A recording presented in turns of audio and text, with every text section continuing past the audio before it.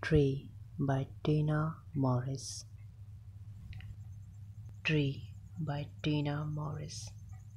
They did not tell us what it would be like without trees. Nobody imagined that the whispering of leaves would grow silent or the vibrant jet of spring pale to great death.